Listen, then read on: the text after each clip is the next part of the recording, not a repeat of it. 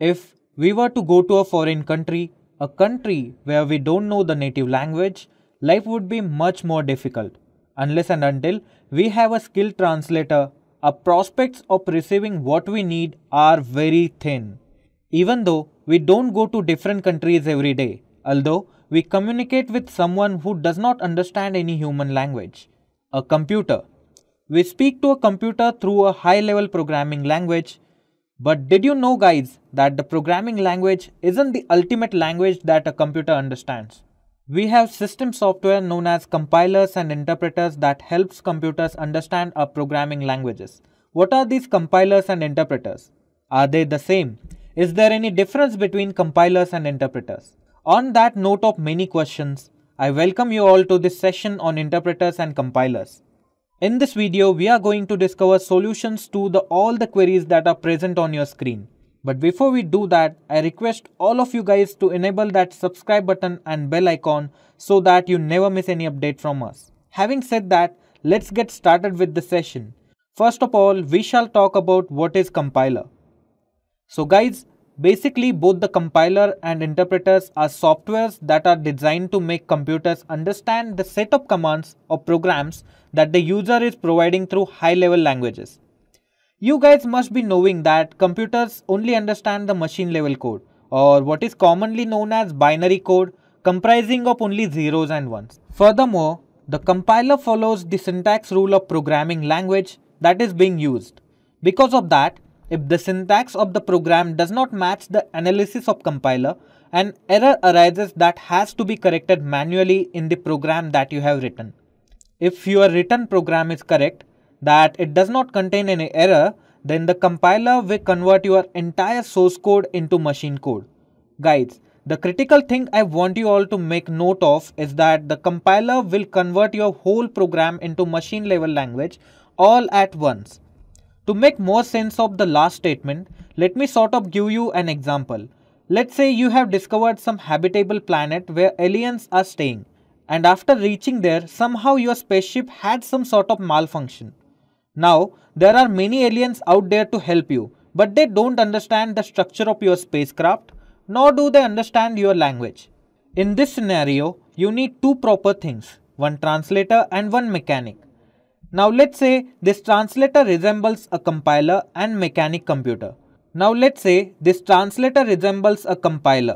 So once you give the instruction list to the compiler, it will convert the whole list into the alien language, and then that list will be presented to the mechanic.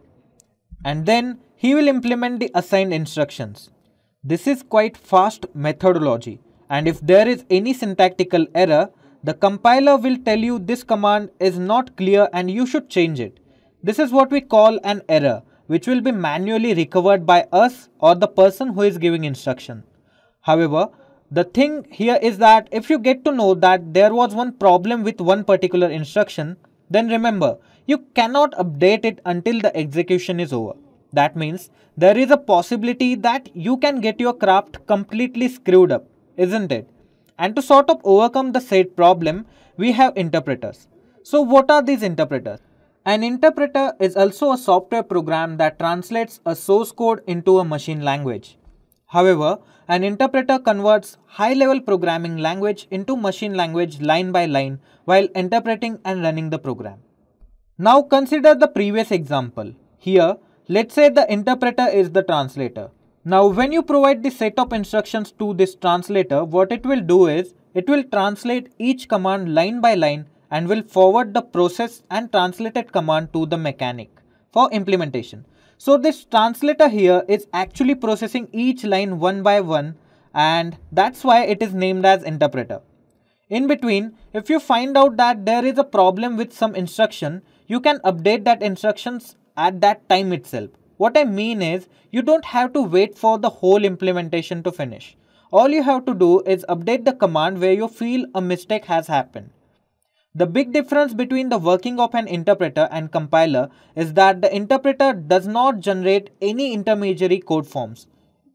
It reads the program line to line, checking for errors and runs the program simultaneously. Now moving ahead, we'll list all the differences between compilers and interpreters one by one. The first differentiation factor we have is the translation methodology. First, let's cover the steps involved in the compilation. First of all, you will write the program. Then the compiler will analyze your program statements and check their correctness. If an error is found in a program, it throws an error message. Now, you will have to correct this error manually all by yourself. Only then the computer will convert the source code program into machine code. After that, the compiler will link all the code files into a single runnable program which is known as exe file. Finally, it will run the program and generate the output. Now the interpretation differs a lot from this process. So it begins with you writing the source code. Here, no linking of files will happen like it happens with compiler, or no machine code will be generated separately. The source code programming statements are executed line by line during their execution. If an error is found at any specific statement, interpreter stops further execution until the error gets resolved. The second differentiating factor we have is way translation happens. As we have discussed earlier, the compiler translates the whole code at once, whereas the interpreter follows the line by line translation approach. The next factor we have on our list is execution time.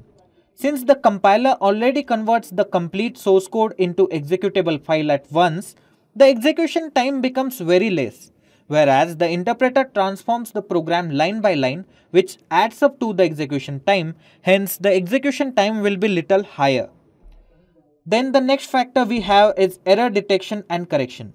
If you want to change your program for any reason in case of compilation, either by error or logical changes, you can do it only by going back to your source code. Whereas, in case of interpreters, as the source code is interpreted line by line, error detection and correction becomes much more easy. We have discussed this with the spacecraft example as well. In case of translation using an interpreter, you can actually take a pause and change your provided instruction. But in case of compiler, you'll have to wait until the execution of said instruction is done. So guys, the compiler stores machine code of the program on the disk after translating your program file. But the interpreter does not do the same. It processes program line by line and does not store the machine level code on disk. Rather, it directly executes the instruction. Sixth differentiating factor we have is running time. A compiler takes an enormous time to analyze source code.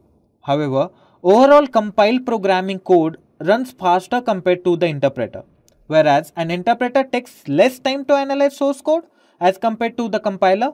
However, overall interpreted programming code runs slower as compared to the compiler. Next up is program generation. The compiler generates an output of a program in the form of .exe file that can run separately from the source code program. Whereas, as mentioned previously, an interpreter doesn't generate a separate machine code as an output program. So it checks the source code every time during the execution. Then we have execution as a new parameter.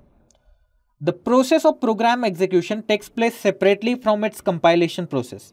Program's execution only takes place after the complete program is compiled. On the contrary, the process of program execution is a part of interpretation steps in case of interpreter. Next difference we have is which translator is best. Well, both interpreter and compiler serve different purposes. If we talk about compilers, the compiled program is bound to the specific target machine. It requires the same compiler on the machine to execute. However, in web environments, compiling takes relatively more time to run even small code, which may not run multiple times. As load time is essential in web environment, interpreters are far better. JavaScript, Python, Ruby are based on interpreter model, and C, C++ are based on compiler model. Finally, we have error message. The compiler shows complete errors and warning messages at program compilation time. So it is not possible to run the program without fixing program errors. Hence, debugging of program is comparatively complex while working with a compiler. In contrast, the interpreter reads the program line by line. It shows the error if present at the specific line. Although you will have to correct the error manually to interpret the next line of the program, the process of debugging is comparatively much easier while working with an interpreter. That's all we have for this session today.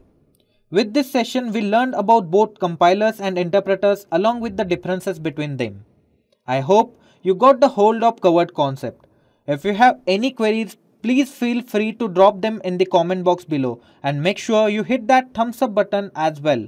Until next time, thank you very much. Also, don't forget to stay tuned with Intellipaat YouTube channel for more technical updates. Just a quick info guys.